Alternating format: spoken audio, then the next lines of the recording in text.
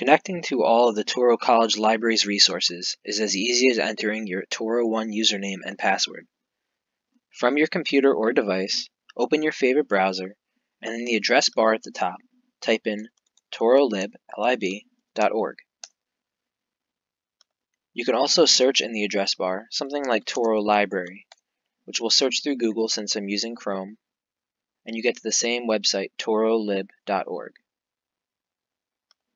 Once on our home page, you could try searching using Quick Search to efficiently search through all of our resources.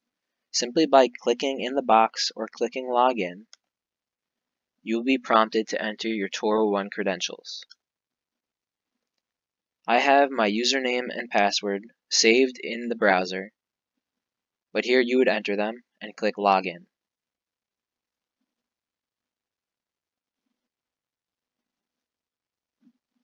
Once we're logged in, we can access all of the library's resources, including comprehensive databases, a huge selection of ebooks, streaming videos, and more.